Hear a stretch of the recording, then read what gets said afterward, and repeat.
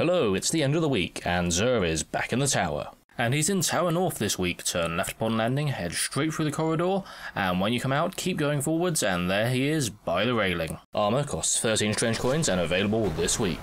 4 Titans, Eternal Warrior. 4 Hunters, Bones of Owl. 4 Warlocks, Voidfang Vestments.